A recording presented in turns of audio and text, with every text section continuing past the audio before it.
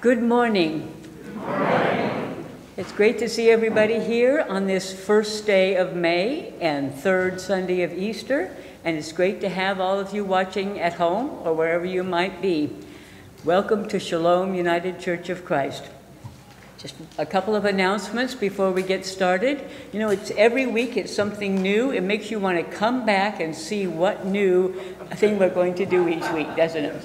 So now we are still continuing to wear masks in the sanctuary. Oh, I can take mine off up here though, can't I? And during service, they are optional anywhere else. If you're in the narthex, the fellowship hall, they are always a respectful choice, but they are optional anywhere except in the sanctuary. And the pastor, the liturgist, and the song leader can remove theirs while they're at the pulpit. Another announcement is if you are new or relatively new or back for the first time after a long time away and you are not on our mailing or email list, please sign the guest book. It's not the same as the sign-in sheet. It's at the desk beyond that. And give us whatever you want, your phone number, your email address, your regular address, and we'll make sure you get our weekly and monthly announcements so you know what events are coming up. And also, if you're new for coffee, there are blue and white mugs out there. If you use one of these, we'll know you're new and might want to get to know some of us. We promise not to swarm you. But we'll be happy to greet and meet you.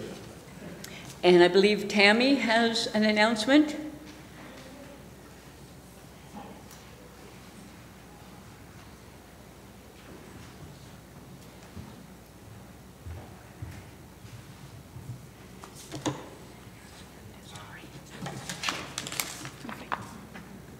Well, good morning. For those of you who don't know me, my name is Tammy Arnson. I am married to Evan Arnson. We have 3 boys, Olin, Zane, and Weston. I am also an attorney with the Northwest Justice Project, and I serve on the nominating committee for Shalom, and that's that last one that brings me up here this morning. Hopefully you've all seen a letter like this come to you in the last week or so from the nominating committee. It's the time of year when we start looking at what needs to be done for Shalom and who might have the time, talent, and skills to fill those positions. So in the coming weeks, you will hear more about the what of that. What are the positions? What are the tasks? What's the time commitment? But I would like to pause and take a moment today to tell you a little bit about the why. For me, the why is faith in this community. I have faith in Shalom, and I am here to tell you that the fact that Shalom is here matters. The messages that Shalom lives and sends out into our world matter. I know that I get a very different reaction from people if I say I go to church or I say I go to Shalom. And that's because Shalom lives the messages that it preaches. When we say, love your neighbor, we mean it. And we act on that. When we say we're here for you no matter where you are on life's journey, we mean it and we act on that. And I can tell you from experience that people in this community know who Shalom is and they notice. And for me personally, it is powerful to know that I'm part of a group that shares those fundamental beliefs and really acts on them. It's very meaningful for me that I can bring my kids here and trust the people that are teaching them to share those values. It's also really meaningful when I go out into the community and I see your faces, because on any given day in this time and in this place, I might be frustrated or angry with messages that I'm hearing around me, but your faces remind me that there is a community here that feels differently and acts differently. So I'm up here this morning to ask you to prayerfully and thoughtfully consider what that means to you, what your why is for being here, and what you might be able to contribute in terms of your time and talents and commitment to this community, because Shalom matters. It has mattered since its inception, but it matters especially right now and in this place. So thank you for letting me share that with you, and please take our calls. If you have questions, the nominating committee is myself, Jobetta Beaver, and Maggie Nielsen, and we're happy to take your calls, emails, stop us and ask questions.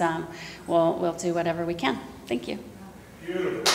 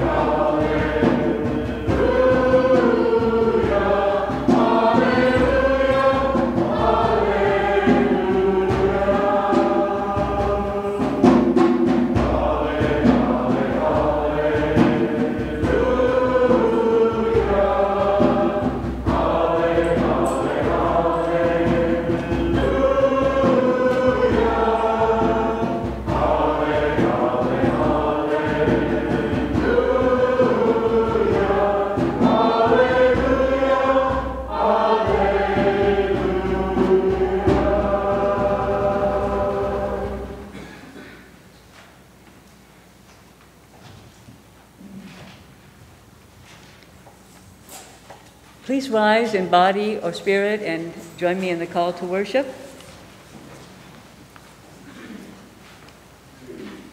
We have come from different backgrounds on various roads to get here, but we are all here seeking an experience of the holy. God of life and grace, we gather in the hope for renewed lives. Lift us beyond the confines of our worries and stir us in our depths. For we gather to offer you our thanksgiving and praise. Amen.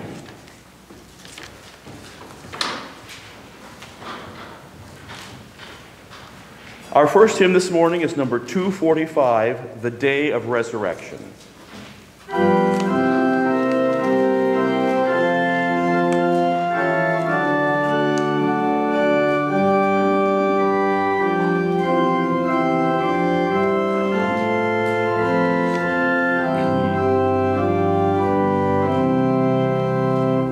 The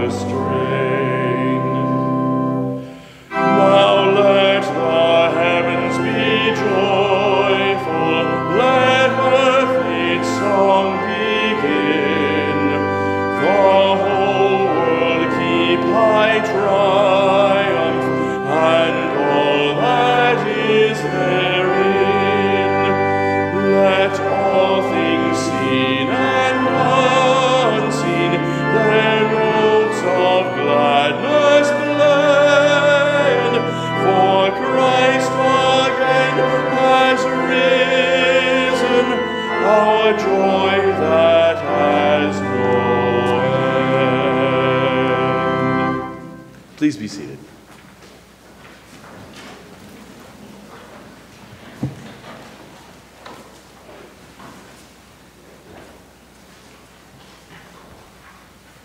We come now to this time where we can share as community joys and concerns of our lives and of our friends and fellow sojourners.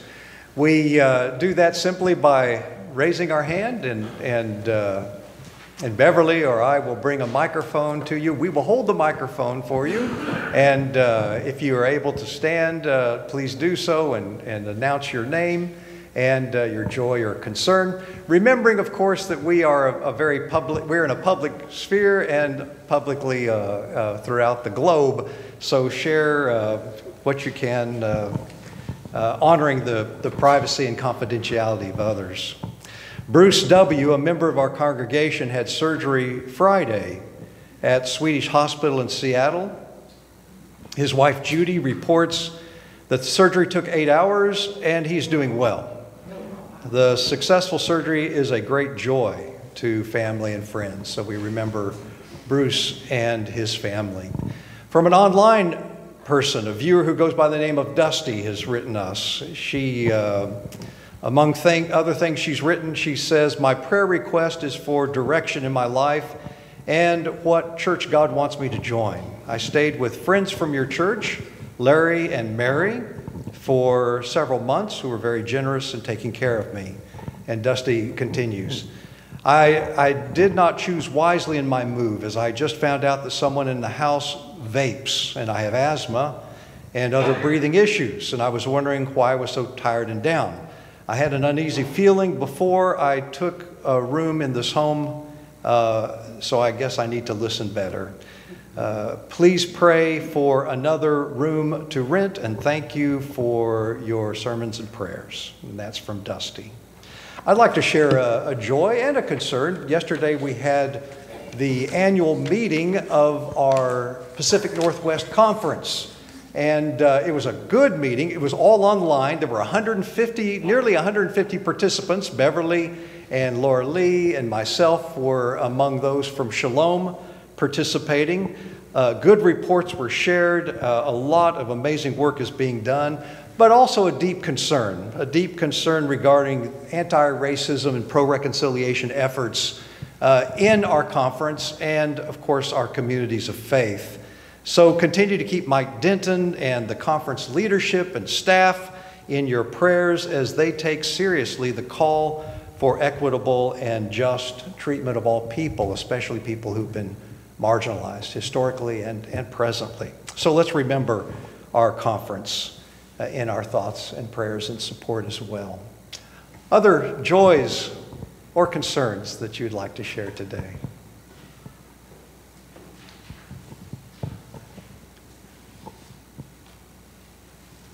I'm Judy, and I'm joyful because my son Jesse has manufactured and launched his first product for synthesizers. It's a Eurorack non-linear sequencer, and he's selling it on Etsy, and he managed to sell enough modules in the first week after his launch that he recouped his manufacturing costs. And I'm real proud of him because he took his interest in synthesizers and went back to school about 3 or 4 years ago. And when he was a high schooler, he managed to graduate, and I'm talking on the day of graduation. We were waiting for a test grade that decided whether he was walking that night or not. He was on the deans and presidents list throughout his entire return to college because he had such great interest in the subject.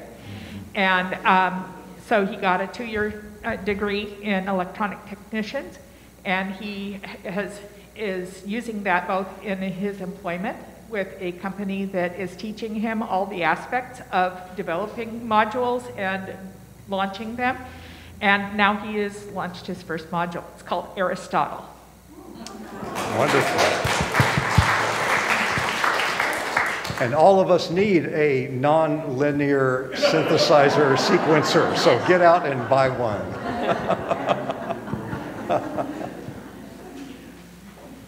Maggie Nielsen, and my joy is that I am a part of the nominating committee along with Tammy and Jovetta, who was sitting there. I was going to point her out so you all know who she is. And so be kind to us when we call. Our twisting of arms is pleasant.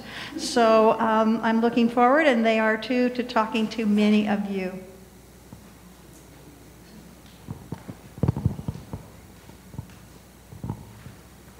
I'm Reba Reese. I would like for you to remember my son, Mark, and Fritzy Reese in your prayers, that they will continue to have enough strength, because they've been with their Fritzy's father, Vern McGann. Maybe someone will remember him. He's in hospice, and they've been sitting with him for 2 nights. So we don't know how long this will be. And that they put her mother in Alzheimer's unit in Canyon Lakes. So they've been very, very busy, but remember them in prayer that they'll have enough strength to continue this process. Thank you very much.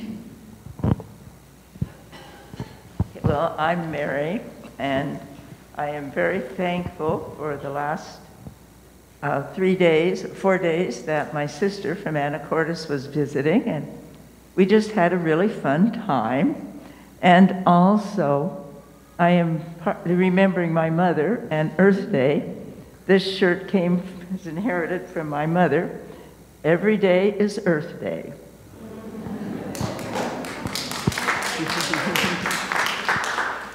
I'm Quinn. I just need prayers for my hand. I've been in pain for like the past 2 weeks, pretty limited range of movement. It's not broken. I got an x-ray, I got my results back, and it's not broken. So relieved about that, because I don't have to be in a cast. I'm going to probably start physical therapy for it soon, but just prayers, because I'm in a lot of pain all the time. I also just found out the last couple weeks that my stepsister is going to have another baby. So we're very excited.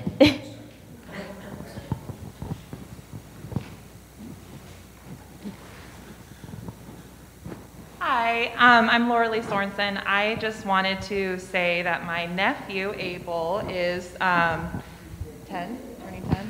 turning 10 this Saturday, and he also has a couple fun announcements. I have a joy that I'm going to a baseball game for my birthday, and my dad came home on Friday, and I haven't seen him for more than a month. And then this summer, I'm going to be going to basketball camp, and I'm really excited for that.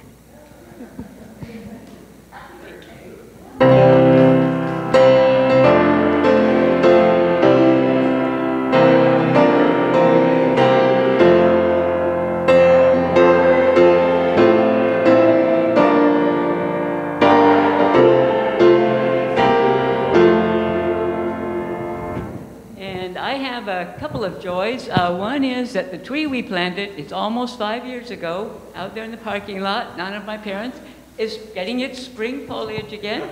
It's always behind the others, but it always makes it, and that makes me happy. And the other one is I planted some things for the first time ever. Now that I have a yard, some shrubs this weekend, and I am hopeful that they have a strong desire to live. They will overcome my bumbling gardening attempts. That's the prayer I pray for every plant I've ever planted. Please live. Thank you for sharing joys and concerns. As we come to this time of silence and prayers of the people, we remember, we lift up those that have been mentioned and those who are also on our hearts. Let us be in an attitude of prayer.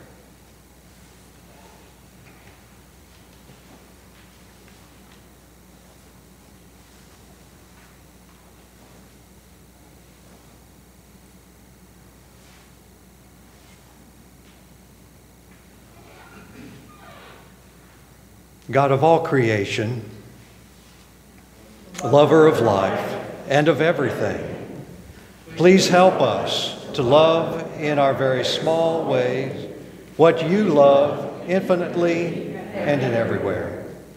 We thank you that we can offer this prayer, and that will be more than enough, because in reality, everything and everyone is connected, and nothing stands alone. To pray for one part is to pray for the whole, and so we do. Help us each day to stand for love, for healing, for the good, for the diverse unity of the body of Christ, and for all creation. We know this is what you desire, as Jesus prayed that all may be one. We offer our prayer together with the holy names of God. Amen. All that we have is a gift from God, even our time and our energy that allow us to do the work that we do is a gift from God. And so in this time of offering and gifts, we take this moment to return a portion of that which we have received, so that the work of this community may continue within and without. I invite the ushers forward now to receive our gifts and offerings.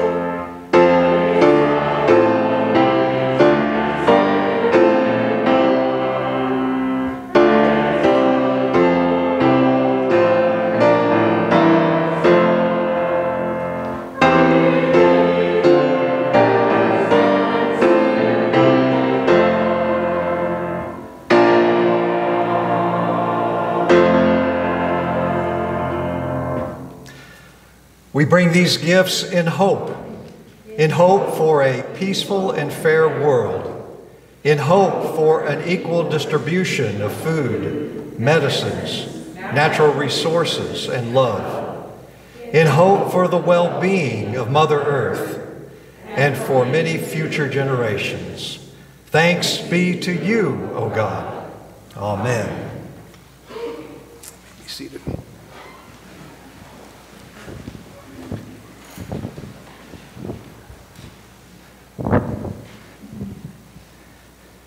As we come to this time of communion, we have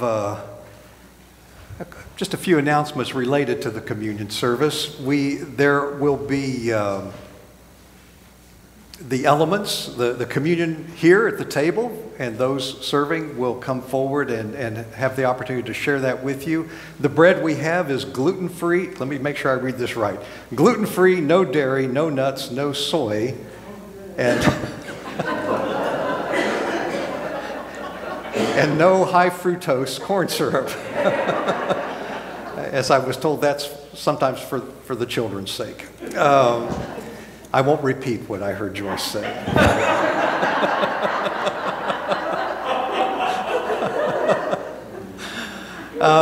And the chalice has grape juice, of course. We will have several stations today. There'll be a station over by the window where there'll be some of the same bread and juice, as well as the prepackaged cups, if you'd like to use those. And on the other side of the nano walls, there is also another station for communion that's available for those worshiping in that area as well. All will be invited to come forward and to take a portion of the bread, to dip it into the cup and partake. We ask that you put your mask back on before you sit back down, and to go down perhaps the side aisles in some orderly fashion as we come forward to receive. We also want to reiterate, underscore, all are welcome here. Nothing bars you from this table. If this is your first time in this community, you are welcome here. And these gifts, this table is offered as an invitation to you from this community by way of God to remind us how we share together this moment of common union, our communion. We thank the earth for all its bounty, and we celebrate all who are present here today in person and online. We give thanks for the hands that toiled in the soil that made it possible to eat this bread and to drink this cup. We acknowledge that as we come to this table, we recognize that we are different from one another. And those differences are not something that we tolerate. Those differences are the blessing that we share in this community. The more differences that we bring, the more we understand the fullness of our differences and our life together. We are all welcome just as we are, in our imperfections, in our messy lives, in the right and wrong choices that we've made. We are welcome here. You are welcome here. We remember the sacred story of Jesus and his followers at his table. That on the night that they celebrated and he was betrayed, he took bread, gave thanks, and broke it, and said, "This bread is for you to eat and to share." Remember that in the breaking of the bread, we are made whole. That in serving, we are served. And as grain is scattered into the loaf, so we who have been scattered are brought together in one communion. Jesus took the cup and poured it out.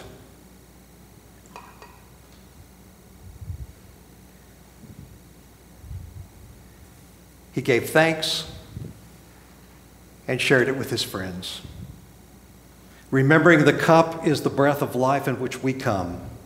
And as the grapes find life in the vine, so do we as we drink this cup. Let us pray.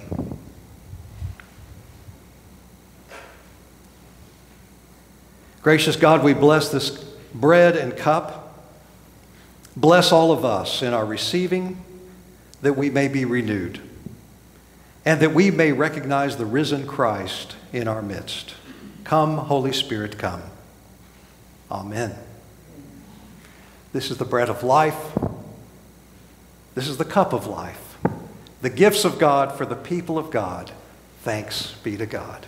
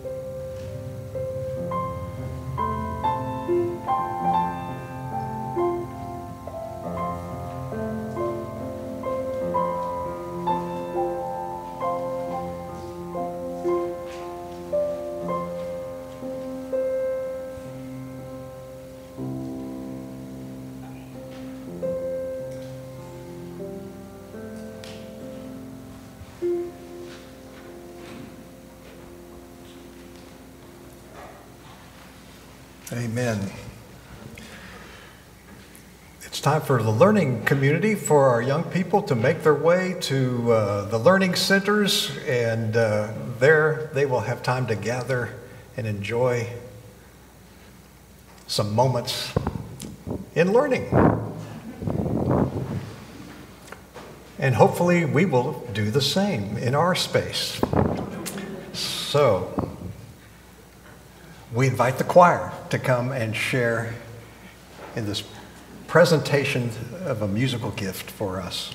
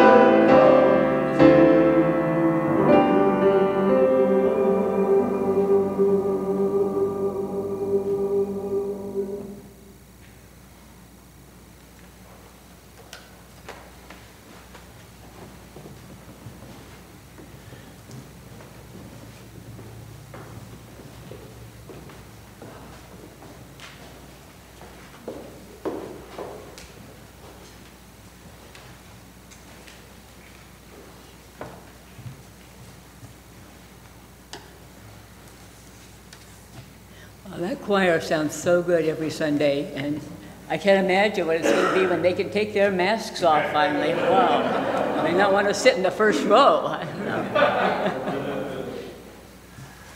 So today's scripture comes from Acts chapter 9, verses 10 through 27, the New Revised Standard Version. Now there was a disciple in Damascus named Ananias. The Lord said to him in a vision, "Ananias." He answered, "Here I am, Lord." The Lord said to him, "Get up and go to the street called Straight, and at the house of Judas look for a man of Tarsus named Saul. At this moment he is praying, and he has seen in a vision a man named Ananias come in and lay his hands on him so that he might regain his sight." But Ananias answered, "Lord, I have heard from many about this man, how much evil he has done to your saints in Jerusalem. And here he has authority from the chief priests to bind all who invoke your name." But the Lord said to him, "Go, for he is an instrument whom I have chosen to bring my name before the Gentiles and kings and before the people of Israel. I myself will show him how much he must suffer for the sake of my name." So Ananias went and entered into the house. He laid his hands on Saul and said, "Brother Saul, the Lord Jesus, who appeared to you on your way here, has sent me so that you may regain your sight and be filled with the Holy Spirit." And immediately something like scales fell from his eyes, and his sight was restored. Then he got up and was baptized, and after taking some food, he regained his strength. For several days, Saul was with the disciples in Damascus, and immediately he began to proclaim Jesus in the synagogue, saying, "He is the child of God." All who heard him were amazed and said, "Is not this the man who made havoc in Jerusalem among those who invoked this name? And has he not come here for the purpose of bringing them bound before the chief priests?" Saul became increasingly more powerful and confounded many persons who lived in Damascus by proving that Jesus was the Messiah. After some time had passed, some plotted to kill him, but their plot became known to Saul. They were watching the gates day and night so that they might kill him. But his disciples took him by night and let him down through an opening in the wall, lowering him in a basket. When he had come to Jerusalem, he attempted to join the disciples, and they were all afraid of him, for they did not believe that he was a disciple. But Barnabas took him, brought him to the apostles, and described for them how on the road he had seen Jesus, who had spoken to him, and how in Damascus he had spoken boldly in the name of Jesus.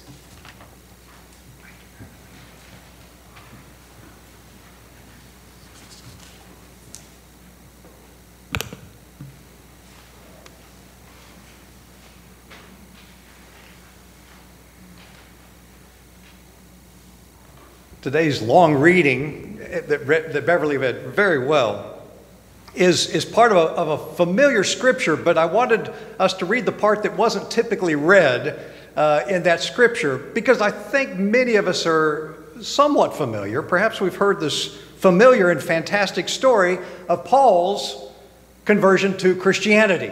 That is, he was making his way to Damascus, gets blinded by the light, and hears a voice of Jesus. It's a familiar and fantastic story of Paul's conversion to Christianity. And many have had conversion experiences, although I suspect few have that experience of being blinded by a light and falling off our donkey or hearing the voice of Jesus.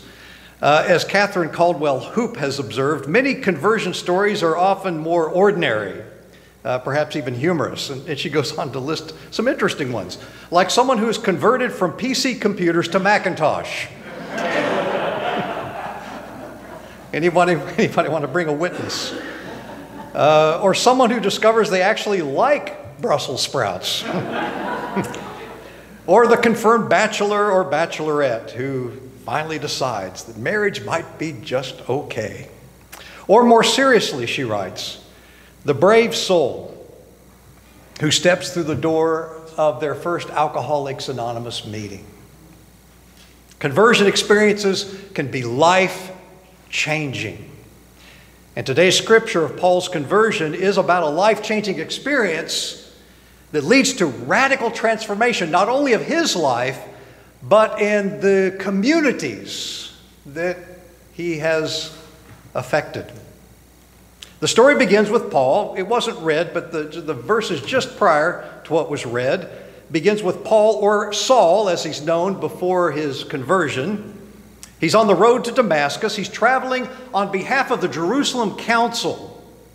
And he's going to Damascus to do what Paul has become known for and has become very good at, and that is persecuting the Jewish Christians. It's participating in religious sanctioned persecution. He's going there to arrest them, to bring them back to Jerusalem for trial and perhaps execution. But as we recall today, his trip on the road to Damascus is intercepted. It is interrupted by him being blinded by the light. And that's where we get the expression, blinded by the light. Except his blindness is not metaphorical, it's literal. And he hears the spirited voice of Jesus who says, "Saul, Saul, why are you persecuting me?" And the voice instructs him to go to Damascus, even though he's blind, to go to Damascus, and there he's to find a man named Ananias. And that's where our story picked up today in the reading by Beverly. Ananias is told of this man who's coming to see him, who's blind, and is coming to be healed of his blindness. And Paul has been instructed to go and meet this man named Ananias. Now, Ananias, when he hears about Saul, this man coming to whom he's supposed to minister and care for, Ananias is upset because he knows the reputation of this man. And he argues with God. He says, "You can't be serious. Everyone knows this man and the terrible things that he's doing, how he's raining terror among Jewish Christians, the Jerusalem Christians. And now," he says, Ananias says, "he's coming after us." But the heavenly voice persists. "Don't argue. I've selected him as my personal representative." And so, in spite of the protest, Ananias receives Saul, cures him of his blindness, his eyes are opened, and Paul is baptized. He seeks to be baptized and to join the Christian movement. That's, in a nutshell, the story that we have of Paul's conversion. Now, you would think after such a fantastic experience that the Christian community would be just opening their arms in welcome to Paul, the persecutor.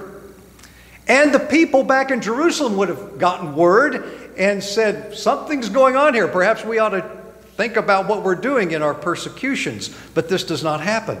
Instead, the Christians are skeptical of Paul's conversion because they think it's a sham. They think he's using that as a way to infiltrate their community and to haul them away to trial and persecution.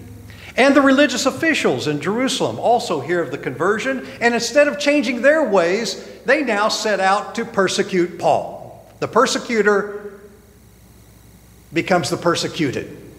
And in fact, it will be that way for the rest of Paul's life. Some speculate that Paul will eventually die in prison because of this persecution. Now, this is an important story in the Christian faith, and it's important in how it talks about people coming to faith and the changes that happen, like the anthem today. A change will come. And this has often been used as a story to preach about conversion experiences or how people have been changed. In fact, on the back of your bulletin, there's a wonderful story of a person who has experienced change in their life and their Damascus Road experience through the camping program, through the UCC camps. And many of us who were raised in the church programs at camp can bring a similar story of ways that we've been changed, how we have been changed through the camps of our church. But the focus I'd like to do today is different than anything I've ever done before. You can blame the Monday morning. You can blame that lady right there. what's our group called? Seasons of the Spirit Bible Study. Wow, did we get into a conversation on persecution? Persecution. This is an important theme. This is an important conversation that we need to have. Persecution. That pervasive poison that occurs in society and occurs in community and between communities. And it's not limited to the time of Paul, right? The reality is human history is littered with acts of hostility and ill treatment of people. In fact, this scripture itself, this very scripture that we've just read, has been used to persecute people. This one and other scriptures like it. To persecute not Christians, but for Christians to persecute Jewish persons, right? Last Thursday was Yom HaShoah. It's an observance that happens every year in this time. It's the days of remembrance of the victims of the Holocaust of World War II. And when I was in Washington, D.C., every year I participated in what's called the reading of the names at the National Holocaust Museum there in Washington, D.C. And for 8 days, Jewish leaders, Christian leaders, Muslim leaders come together. And we gather in the Hall of Remembrance to read the names of Holocaust victims. Not only read their names, but we take turns reading the names of the victims for about 30 minutes. Each one of us takes a turn and read the name of the victims and where they were killed. I remember one year being presented a list. We're all given a long list. And we move to the center of this hall, and there we speak the names. And on this list, there was a duplication. There was a name, two names that were exactly the same that were killed in the same location. And so I went to the organizer of the event and wondered if it was a typo, wondered if it was a mistake. And she said, no, it isn't.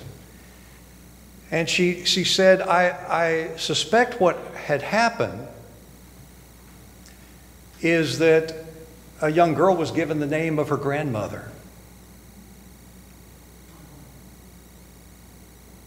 And together they were taken away, carted away into the death camps and killed. And to this day, I can't shake the image of a granddaughter and a grandmother that share not only a name, but the same persecution and same death. So that was last week at the Holocaust Museum.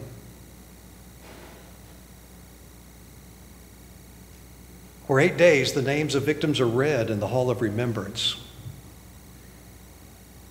And you would think for 8 days of reading name after name after name after name after name,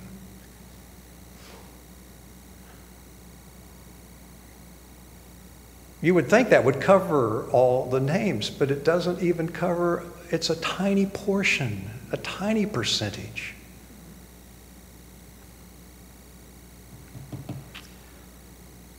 Just a fraction of the 6 million persons annihilated in the Holocaust. I mean, this is just one example of a long, long, sad, tragic history of humankind. I mean, last Sunday we lifted up, just for a moment in the service, the Armenians, right? The Armenians slaughtered during World War I by the Ottoman Empire.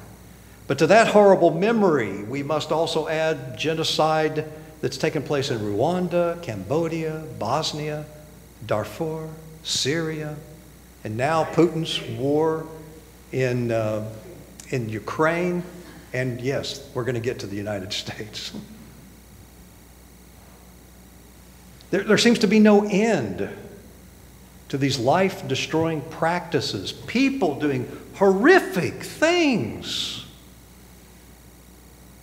to one another and causing so much suffering. It's time we had a conversation. It's past time that we had a conversation about persecution in our world and in our community.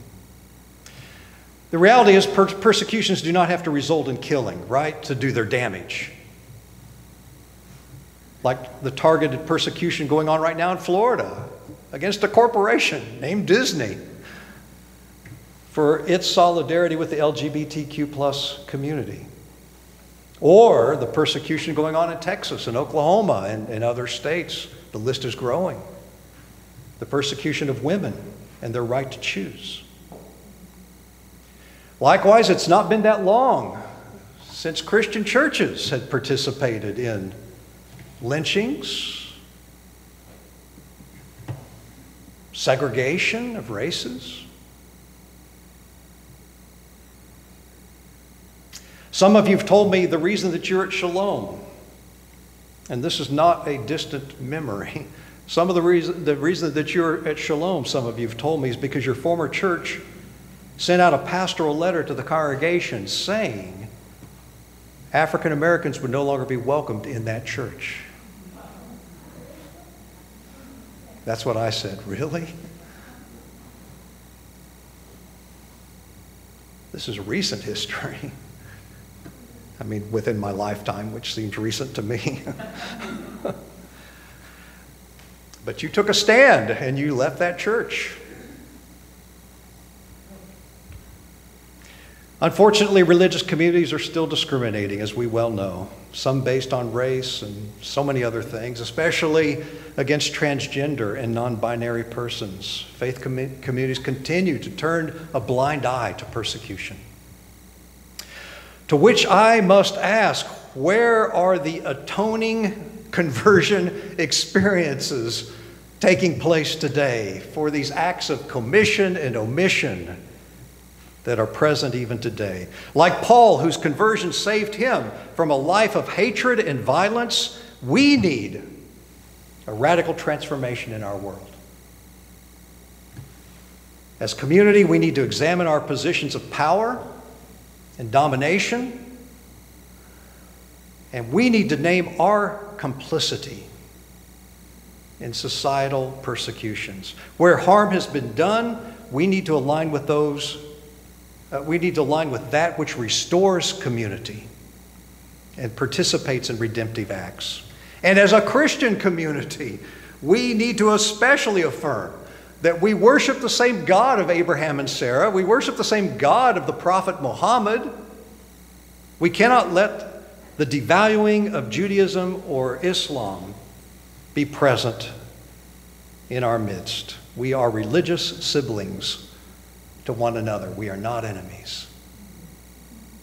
As a Christian community, we need to stand shoulder to shoulder with our religious neighbors and voice our support to stand against anything or anyone who seeks to do harm.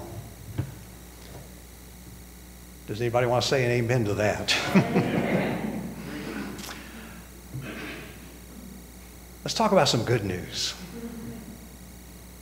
On Friday evening, I visited the Tri-Cities Islamic community and broke bread with them as they concluded their Friday fast for Ramadan. And what a joy it was to experience the warm hospitality of that community as they gathered for iftar. And I was so pleased and frankly surprised that the doors were wide open. Anybody could come in. And children came in, and women came in, and men came in. About 100 people, maybe more. Perhaps one of the most diverse communities there is in the Tri-Cities. I mean, I met people who had ties to Saudi Arabia, Iraq, Egypt, Jordan, Iran, Morocco. I mean, the list goes on and on and on. And would you believe, we were sitting in little table groups. I was sitting with about 6 men. And yes, there was a place for men and a place for women, a place for children. And I was sitting with 6 men, and would you believe our conversation turned to, well, I won't say persecution, but struggles. Well, I will say persecution. We didn't name it. But struggles between nations, between communities, between peoples, misinformation campaigns that take place in this country, the stereotyping of cultures and groups. And one of the men remarked, this has been going on for centuries, to which everybody nodded. And I, being a preacher, wondering what I was going to preach on this Sunday, asked the question, what do we do about this? I mean, what do we do? What can we do? How can we make changes? Can change happen? And there was kind of silence around the table until one man from Jordan spoke up. And he paused a long time until he spoke, and he said something like this. He said, I think what we can do is to get to know each other. To know each other. To see each other. That's what he said. To see each other. To hear each other. He says, we have the same hopes. We have the same dreams. We have the same need for our children to grow up in safety and for our communities to live in peace. And then it was just coming to the end of the meal, and he got up at that point. He got up and he went around and he shook the hand of every person at that table, looked us straight into the eyes.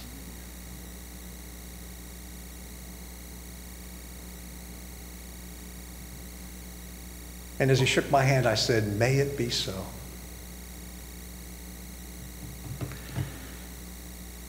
Well, may we, to the best of our ability, cast our lot with our neighbors, especially our neighbors who struggle in this society. May we stand shoulder to shoulder with those who face maltreatment. This is our call, not only as citizens of the United States. I mean, that should be enough. But it is our call as people who seek to follow the way of Christ. To which I say, may it be so. Amen.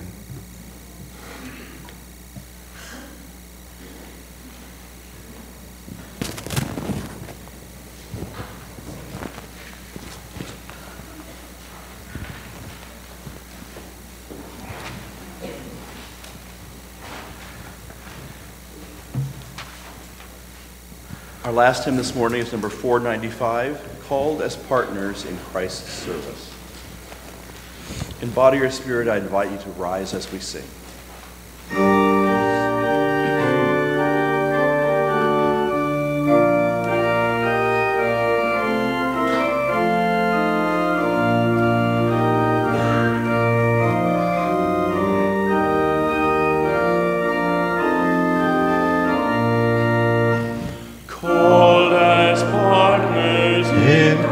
Service called to ministries of grace, we respond with deep commitment, fresh new lines of faith to trace. May we learn the art of sharing, side by side and friend with friend, equal partners in our to fulfill God's chosen end. Christ's example, Christ's inspiring, Christ's clear call to work and worth. Let us follow.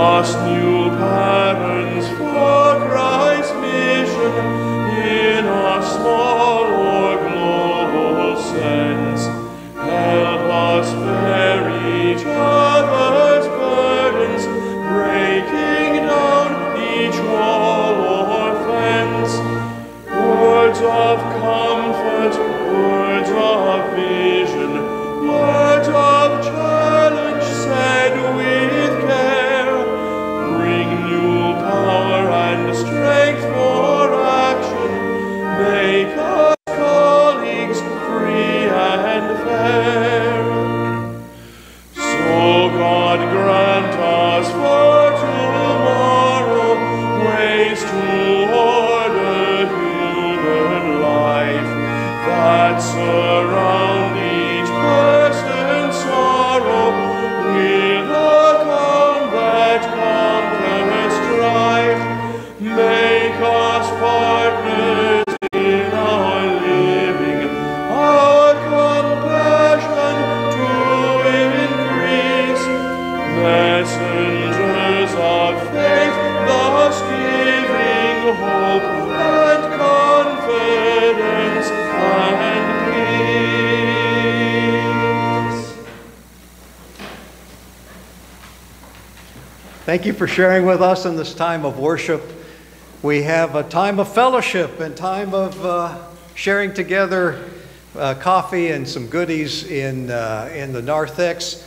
And just a reminder, if you're relatively new to this community, we invite you to take a blue mug and use it. This will be your signal that we can come and have a conversation with you. I would also say if you just want to talk to somebody and you want somebody to talk to you, take a blue cup and you will be spoken to. In about 15 minutes or so, we'll ring a bell and then we'll join in the other hall for time of feedback when we can share together our own experiences and wisdom. The sending forth. May God bless you and keep you. May God's face shine upon you and be gracious unto you. May the divine lift up the holy countenance upon you and grant you peace from this time forth and forevermore. Amen. Amen.